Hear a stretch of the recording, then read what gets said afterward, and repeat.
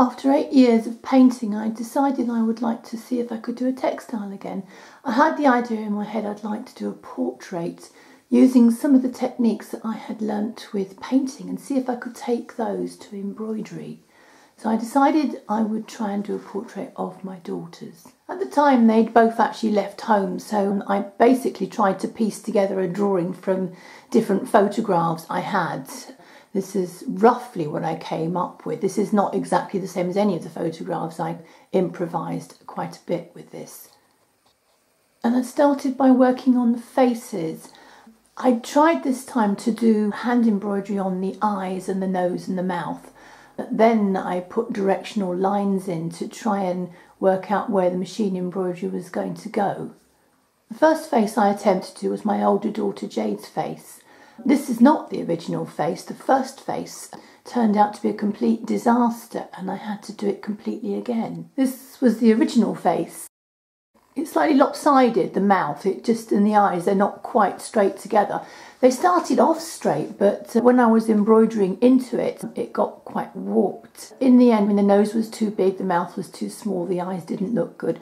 And I thought for a long time about what was I going to do. I couldn't do a whole piece of work when the focal point was a disaster. So I cut the whole face out. And I did a second face. I had to insert it into the piece of work and then embroider around. You can see this is where the face looks really distorted. It's gone completely out of shape, and I've drawn a fine chalk blue line round the head. Not very easy to see, but that was my line ready for cutting. This is the new face in progress.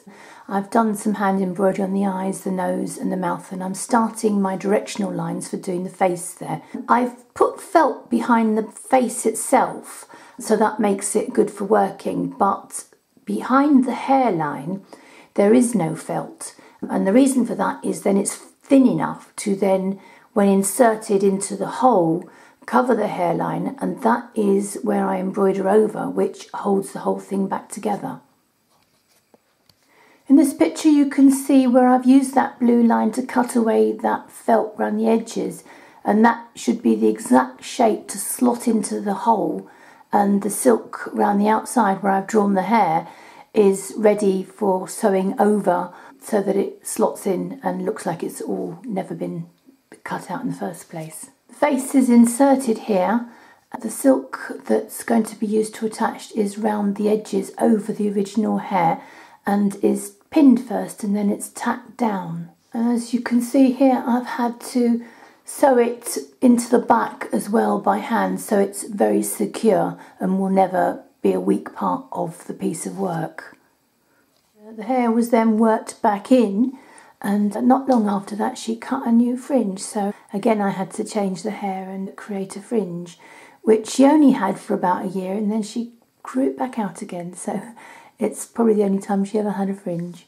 Finally they took pity on me and came home and allowed me to take some decent photographs. I then could try and sort out the faces and get them right. Jade had cut her hair quite a lot shorter in this picture that she gave me. I couldn't change the length of the hair, but the fringe was put in. It was quite a struggle to get the faces right, but I did actually learn an awful lot doing that, and I haven't had the same problems again doing a face. I understand much more about how to achieve it.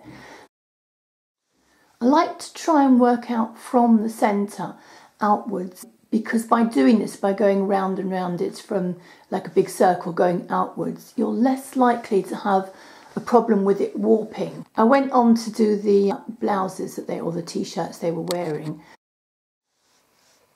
I've added in a bit of detail to the neckline here to just make it more interesting, and it just made them different to look at. And the t-shirts are kind of made up, and this is where I've used some of the techniques that I've learnt, where I use my shadows first, so I build those up first, and then I go on to do the highlights, and after that I work on the shades in between, and this is how I've been taught to paint, and I found it worked quite well with textile.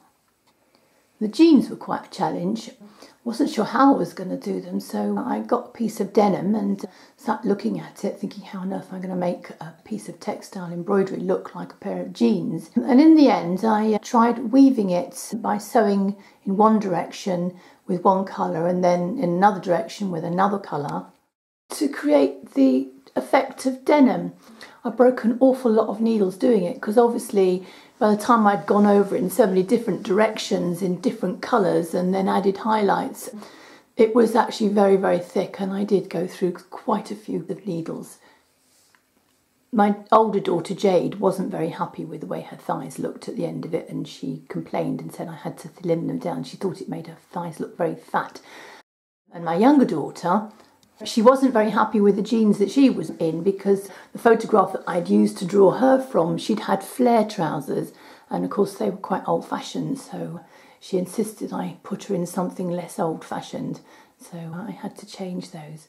This was the first time I'd attempted to do feet.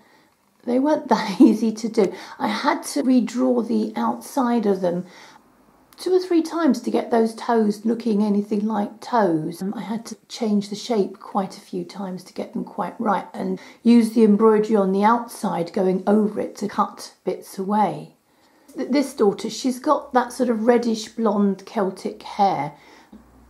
Also with that goes that very pale skin, that translucent skin, which you can see veins through the very white skin that people have when it's like that. And I wanted to recreate this. Again, I used techniques that I'd learnt in underpainting, and I tried it out. And I sewed all the veins, the blue veins first, and some of the dark shadows. Then I put a light colour over the top, as you would if you were painting and doing colour washes. By putting this over the top, the blue veins showed through. The second pair of feet I was much happier with, and this is my younger daughter's feet. And I sat there thinking, well, how am I going to make this shape look like a foot?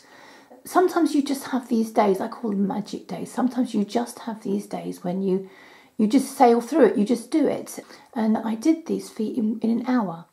I put in a wooden floor, and the reason I put a wooden floor in there was it's a wonderful way to get an effect of perspective, because you're automatically, when you draw in those planks, they're wider at the front and go narrow at the back, draw your eye back. So they were wonderful for that. But doing the wood itself was incredibly repetitive. I had to repeat the same stitches over and over again in different colours, and it's an incredibly large area to fill like that. I did at the time say I would never do a wooden floor ever again, but it is such a wonderful way to be able to describe perspective that I have used it again in future pieces, but usually with a rug or something like that, so I haven't got such a large area to do.